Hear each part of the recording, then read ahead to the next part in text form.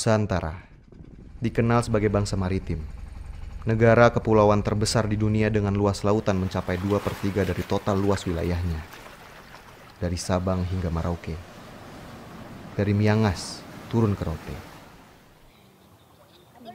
Pemahaman kita tentang laut mungkin masih berkisar pada cerita di atas permukaan. Cerita mengenai jalur perdagangan internasional, kisah penaklukan heroik serta semboyan jati diri. Nenek moyangku seorang pelaut.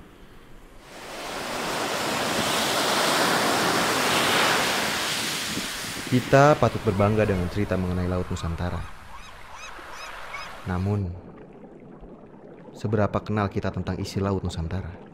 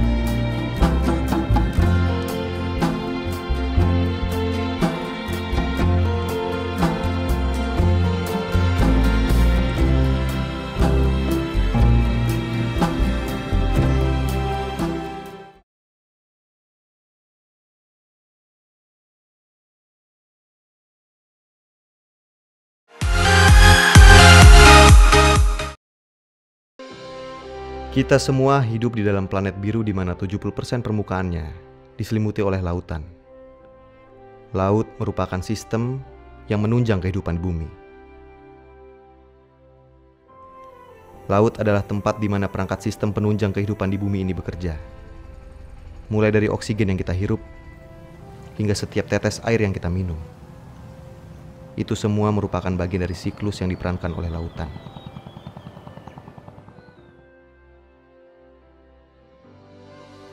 Sylvia Earle mengatakan, "No water, no life. No blue, no green." Sebuah ungkapan betapa vitalnya fungsi lautan bagi kehidupan di darat. Air dari laut membentuk awan yang terkirim ke darat sebagai hujan dan menjadi rumah bagi kehidupan di daratan.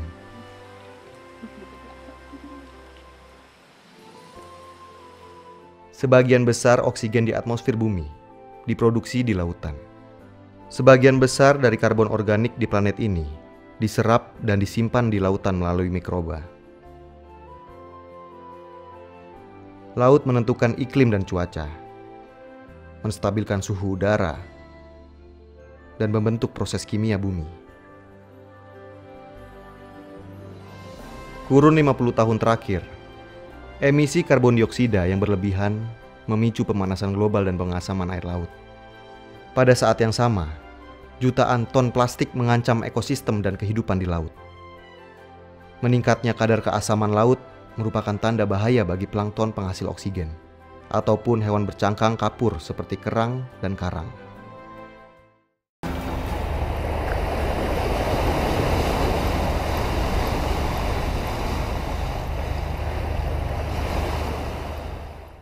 Ekspedisi Widya Nusantara disiapkan untuk riset, pengumpulan data, informasi dan pengetahuan mengenai sumber daya alam, hayati dan non-hayati.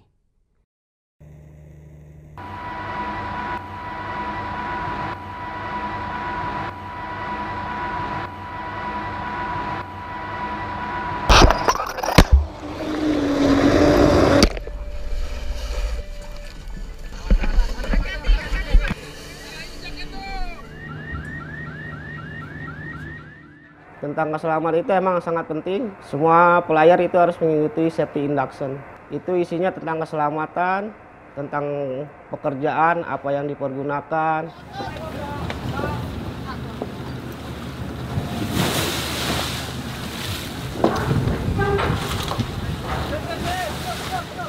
Kalau cuaca sekarang ini udah Ombak ya cukup besar, alunnya 3 meteran.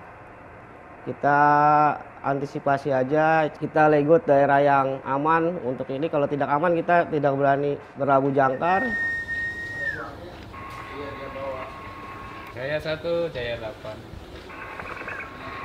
Jaya 1, Jaya 8.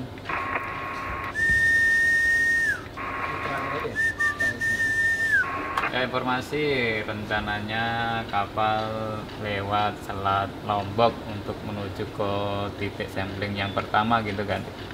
Jadi kapal dari Laut Jawa belok ke kanan lewat Selat Lombok gitu kan, Di? Lewat selatan Kangean, langsung tembak ke Selat Lombok begitu nanti. Oke. Ya udah, kalau begitu selamat melanjutkan perjalanan Anda. Ya memang saya standby hari ini sampai jam 4 atau jam 5 sore saja. Ya kalau malam hari ya seperti itulah saat ini keadaannya gitu kan.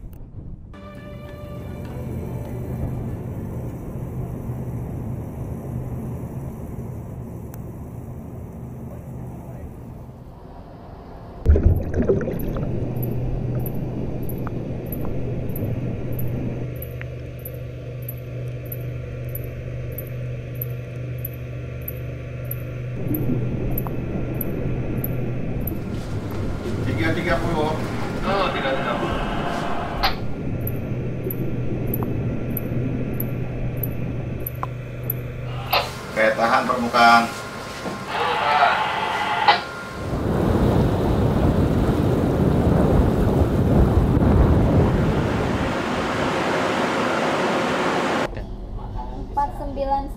Empat sembilan satu. Kalau semakin merah warnanya, berarti liternya semakin tinggi. Pada seluruh tim dan awak kapal bahwa makan siang telah tersedia. Selamat menikmati. Terima kasih.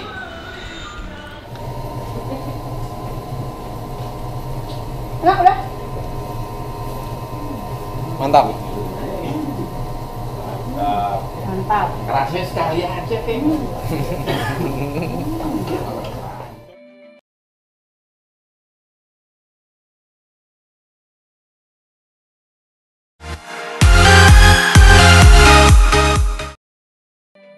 Bagaimanapun, perilaku manusia terhadap alam akan bermuara dan terekam di samudera. Samudera tidak pernah memilah apa yang akan terbawa oleh arusnya. Tidak semua material yang terbawa arus merupakan nutrien yang bermanfaat dan diperlukan ekosistem laut. Beberapa bahkan sebaliknya.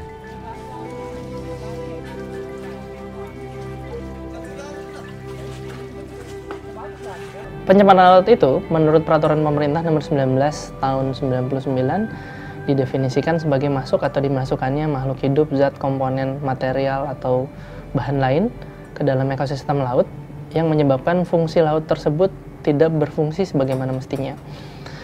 Segala sesuatu yang masuk ke dalam laut ini umumnya disebabkan karena kegiatan manusia. Itu yang digarisbawahi. Berarti artinya pencemaran laut ini seluruhnya berasal dari kegiatan antropogenik atau kegiatan manusia. Pencemaran laut yang dikaji bisa dikategorikan ada dua hal. Yang pertama dari sisi logam beratnya, kemudian yang kedua dari mikroplastik. Ketika ukuran plastik ini semakin mengecil, mengakibatkan kemungkinan plastik ini masuk ke dalam tubuh kemungkinannya semakin membesar. Nah, makanya ada penelitian kajiannya tentang mikroplastik. Banyak ikan atau banyak biota laut yang menduga plastik ini adalah plankton, sehingga mikroplastik ini akan dikonsumsi secara tidak sengaja. Nah, di sisi lain, karena sifatnya yang unik, dia menjadi tempat penempelan dari bahan polutan, seperti bahan polutan organik seperti minyak atau deterjen dan lain-lain. Bahkan ada kajian penelitian menyatakan plastik ini juga ditempeli oleh logam berat.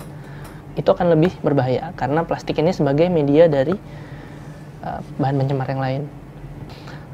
Sumbernya sendiri kami masih belum bisa memastikan karena apakah ini memang berasal dari Indonesia atau berasal dari pergerakan air yang berasal dari Samudra Pasifik yang ada di utara yang melewati Indonesia.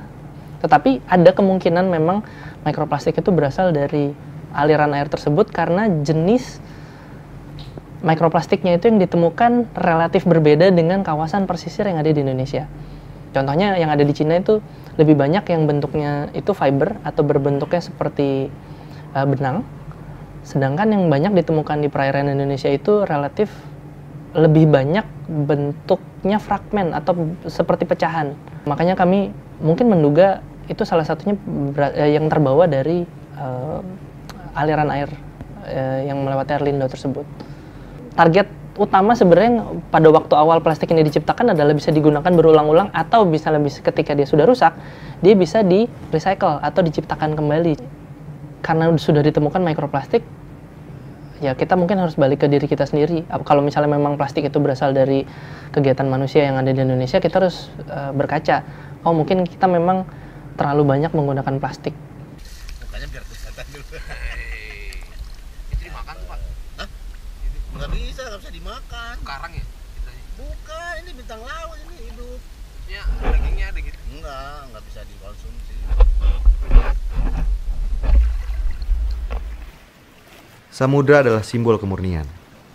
Apapun yang terjadi padanya, ia tetap menyediakan kehidupan bagi setiap makhluk. Lebih dari 50% oksigen yang kita hirup ini, itu asalnya dari laut. Nah, oksigen itu dari laut datangnya dari mana? Yang pertama dari fitoplankton. Itu sejenis biota yang ukurannya kecil, tumbuhan, yang dia berfotosintesis sehingga menghasilkan oksigen. Kemudian yang kedua dari padang lamun. Padang lamun juga menghasilkan oksigen sebagaimana tumbuhan di darat.